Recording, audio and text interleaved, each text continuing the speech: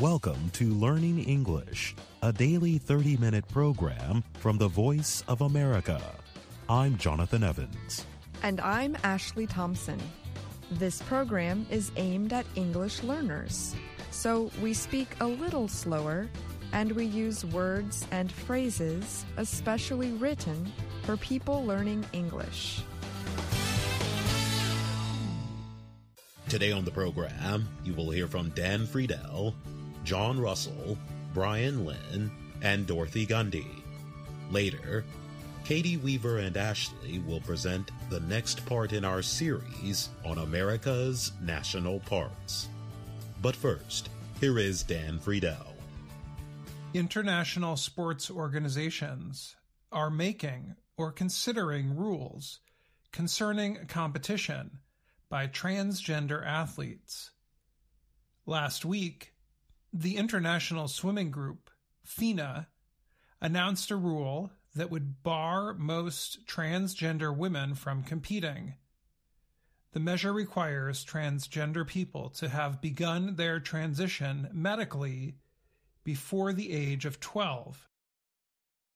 A transgender woman is a person who was born with male sex organs but identifies as female. Some transgender people take medicine to lower their male or female hormones. The hormones greatly affect how the body develops. After FINA announced its decision, other organizations followed. The organizations that run field hockey, rugby, triathlon, and cycling are making new rules or updating old ones. FIFA, the international soccer organization, also said it is re-examining its rules on gender. The International Olympic Committee, IOC, said late last week that it would not make a decision on the issue. An IOC spokesperson said that the organization can't come forward with one rule, one short rule that fits everybody. The group said such action is the responsibility of individual federations and individual sports. A past Olympic policy permitted transgender women who had been on hormone therapy for at least 12 months to compete with women. The group that runs track and field competitions, known as World Athletics, is run by former Olympic gold medalist Sebastian Coe of Great Britain. Coe said World Athletics would examine its policies on transgender and intersex athletes by the end of 2022. If World Athletics follows the FINA rules, it could also keep runners Caster Semenya of South Africa and Christine Mboma of Namibia from competing. Both are top runners who race against women, but have sex development differences that result in higher levels of testosterone than most women. Ross Tucker is a researcher for World Rugby.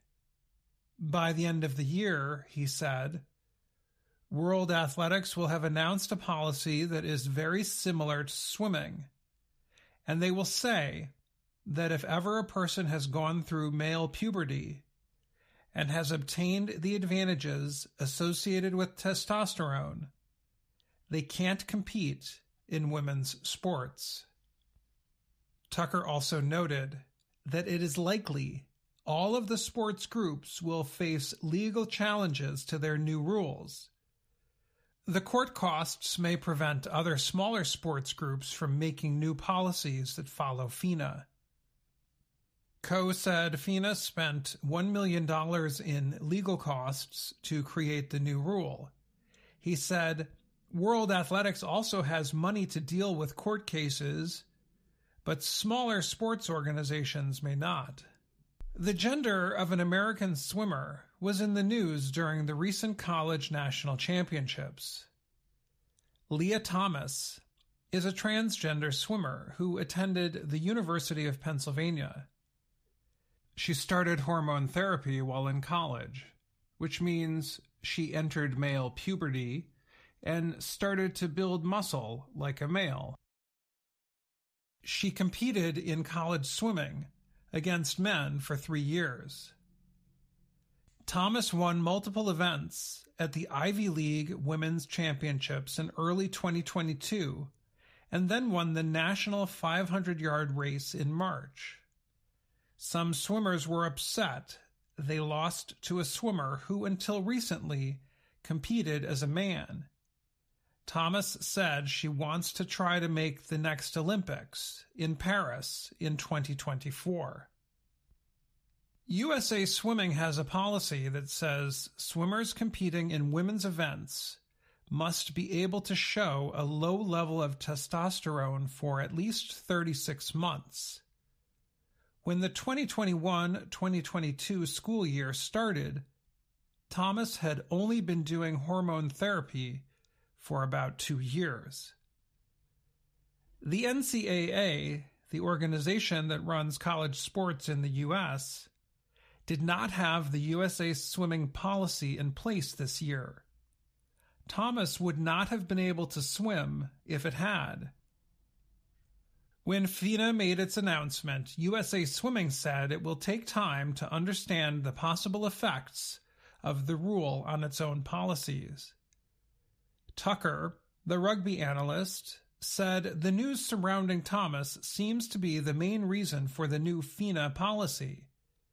Before Thomas made the news and expressed an interest in the Olympics, there were few transgender athletes good enough to win events against top competition. He said, "People do not know how they feel about an issue until they are forced to deal with it directly." Leah Thomas made this real, he said. Based on her recent times, Thomas would qualify for the U.S. Olympic trials, which are set for June 2024. Olympic sports leaders met in Colorado last week on the 50th anniversary of the U.S. law known as Title IX.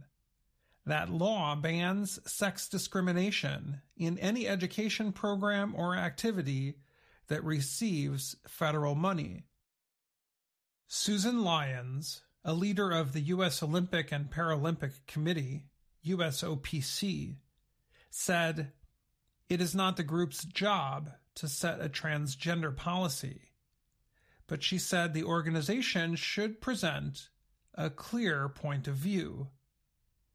There are over 40 international sports organizations that will at some point need to make rules. Lyons said no one is begging the USOPC to make a statement. But on the other hand, we are the leaders of the Olympic movement in the U.S., so we have to have a point of view. She said, "It is not likely everyone will agree with the USOPC's opinion." Also last week, President Joe Biden's administration proposed new rules that would protect lesbian, gay, transgender, and queer students from discrimination under Title IX. Miguel Cardona, the head of the Department of Education, said, "Standing up for equal access and inclusion is as important as ever." I'm Dan Friedel. A Chinese spacecraft has taken images covering all of Mars after circling the planet more than 1,300 times since early last year, state media reported this week. China's Tianwen-1, a spacecraft without people on it, reached the Red Planet in February 2021. It was the country's first mission there. A robotic rover has since been sent to the surface, while an orbiter studied the planet from space. Among the images taken from space were China's first photographs of the Martian South Pole. The South Pole is where almost all of the planet's water resources are locked. In 2018, an orbiter operated by the European Space Agency discovered water under the ice of the planet's south pole. Finding water below the surface is important for studying the planet's ability to provide for life. Such a finding could also be helpful for any human exploration there. Other Tianwen-1 images include photographs of the Valles Marineris, a 4,000-kilometer-long canyon, and an area in the north of Mars called Arabia Terra. It has many impact craters, holes in the ground caused by meteorites or other objects. Tianwen-1 also sent back detailed images of the edge of the large Maunder crater, as well as a view of the 18,000-meter Escrius Mons, a large volcano first detected by NASA's Mariner 9 spacecraft more than 50 years ago. I'm John Russell. Major U.S. technology companies have expressed support for employees affected by the Supreme Court's recent decision to overturn Roe v. Wade.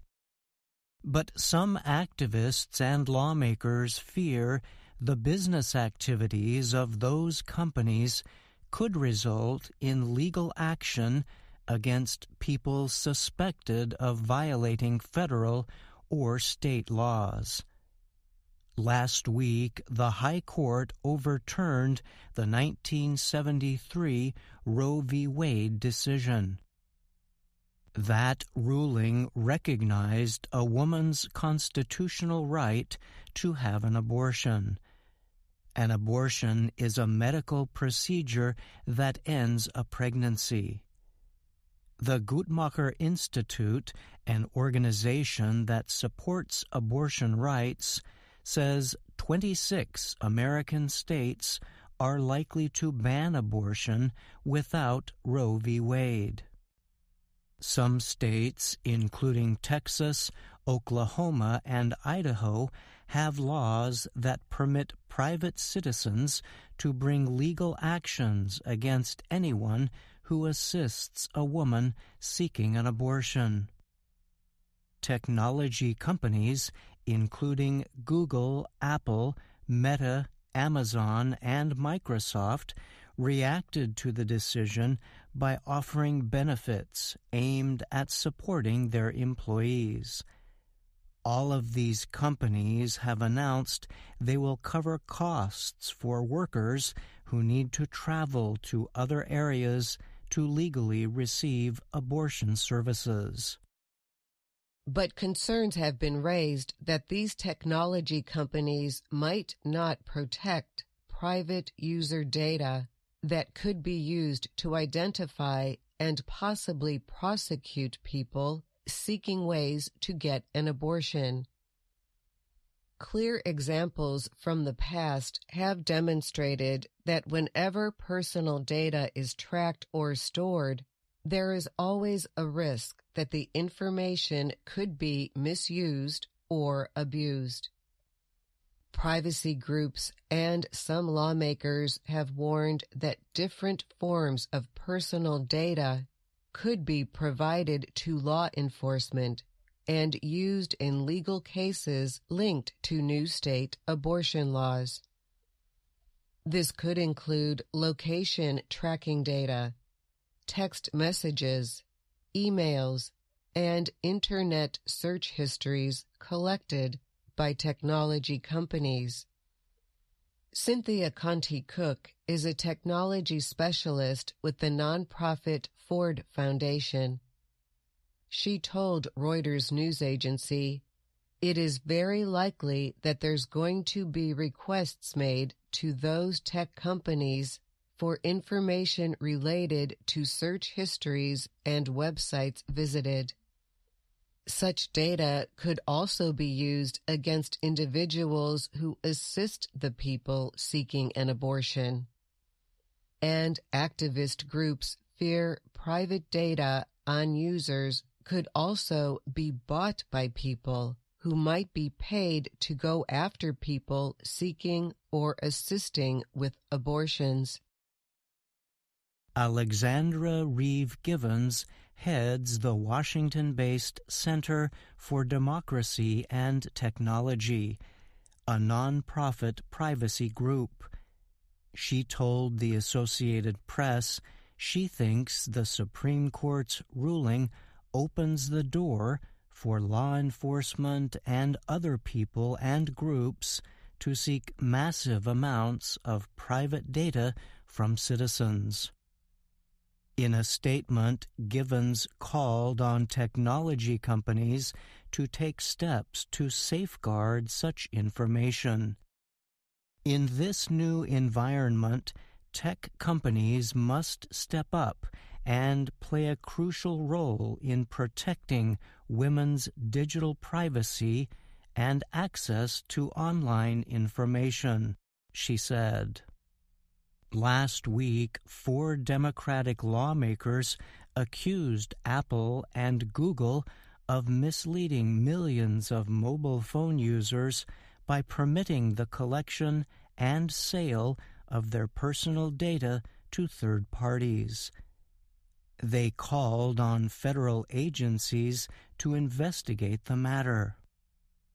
In their letter, the lawmakers said individuals seeking abortions and other reproductive health care will become particularly vulnerable to privacy harms.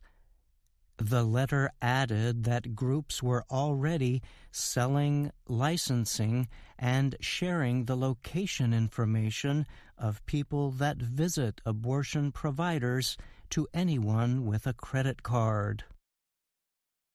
Apple and Google had no immediate comment on the letter. Other major technology companies have also not provided specific plans for how they plan to deal with official requests from governments or law enforcement agencies for private user data. In general, technology companies have suggested they will obey abortion-related data requests unless they see them as too wide-ranging, the AP reports. Meta, for example, has pointed to its online transparency report. It states that the company fulfills government requests for user information only where we have a good faith belief that the law requires us to do so. Privacy rights activists say that kind of policy does not go far enough. They say technology companies need to work to strengthen and expand the use of privacy-protecting encryption to securely protect user data. Privacy groups have also called on companies to limit the collection, sharing, and sale of information that can identify a woman's pregnancy situation. They have also urged the industry to stop using technology tools that aim to guess whether users are likely to be pregnant. I'm Dorothy Gundy. And I'm Brian Lynn. The state of Minnesota is known as the land of 10,000 lakes. Our national park today protects 4 major ones. The National Park Service says water is the foundation of this wild and remote place. Welcome to Voyageurs National Park. You must have a strong desire to see Voyageurs to make the visit. It is not an easy place to get to. Much of the park is accessible only by boat. The Voyageurs for whom the park was named understood this well. Voyager is a French word meaning traveler. In the 1700s, French-Canadian fur traders started coming to the area seeking beaver fur and other animal coats. The product was in great demand in Europe. The fur traders traveled to and from the area for business. They took canoes to get around. The boat trips were often long and hard. The waters and wild animals created great dangers. Voyager life became legendary. The men were seen as brave adventurers, but they were also romantics. They became known for singing songs as they navigated the waterways. Of course, the Voyagers were not the first people in the area that is now Voyagers National Park. People first arrived there about 10,000 years ago. They were mostly nomadic and did not settle permanently. In the last 1,000 years, Native American tribes settled in the area, including the Cree, Monsoni, and Assiniboine.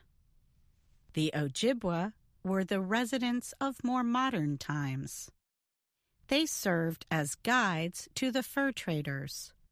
They also provided canoes and other important items. Voyagers National Park covers almost 88,500 hectares.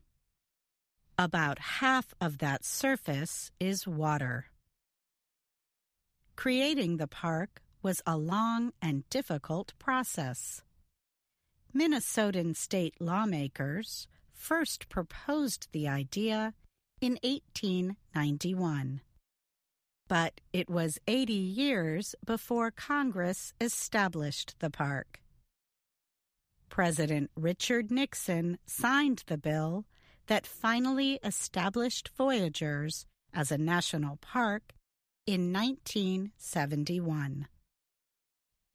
The park protects 4 major Minnesotan lakes: Rainy Lake, Kabetogama, Namakin, and Sand Point.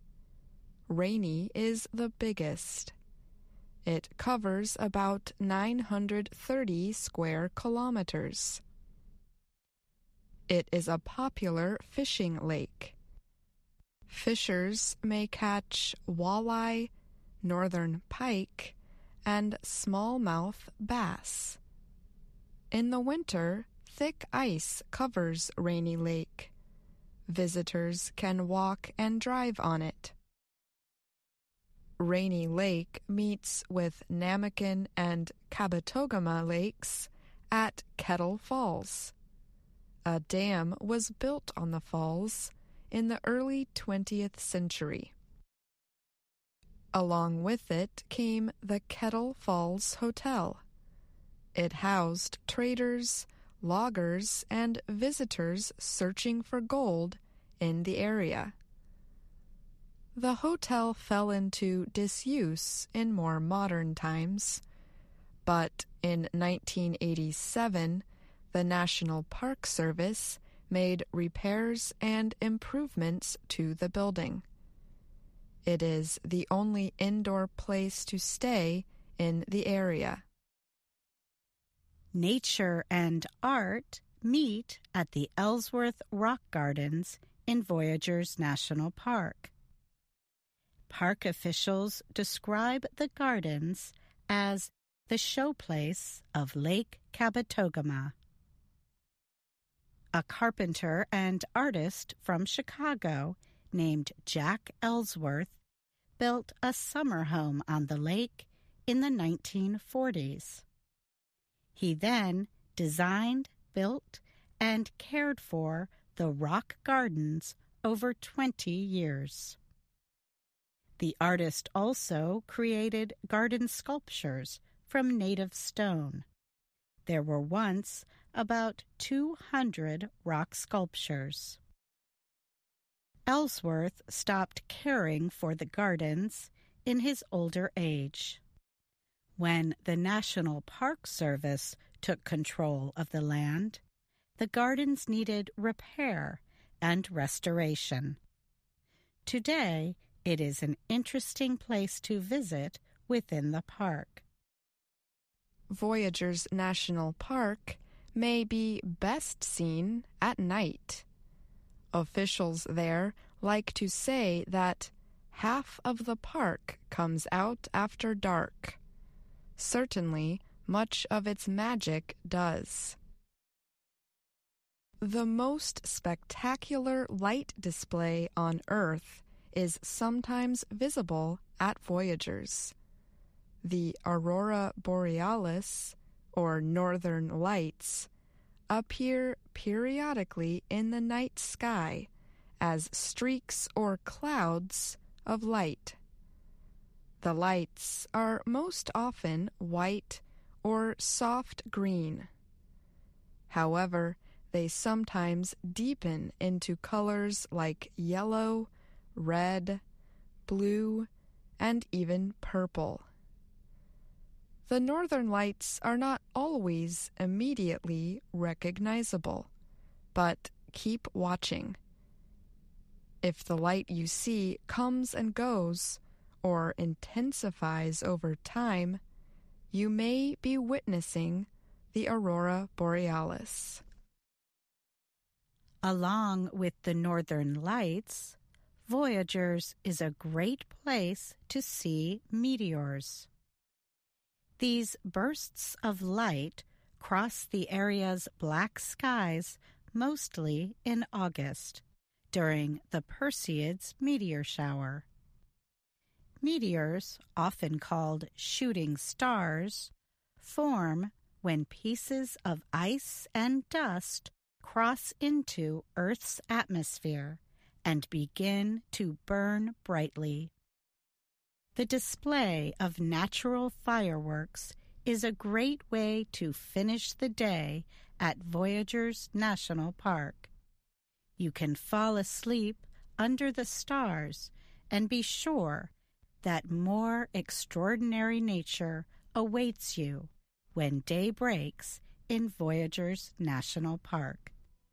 I'm Katie Weaver. And that's our program for today. Listen again tomorrow to learn English through stories from around the world. I'm Jonathan Evans. And I'm Ashley Thompson.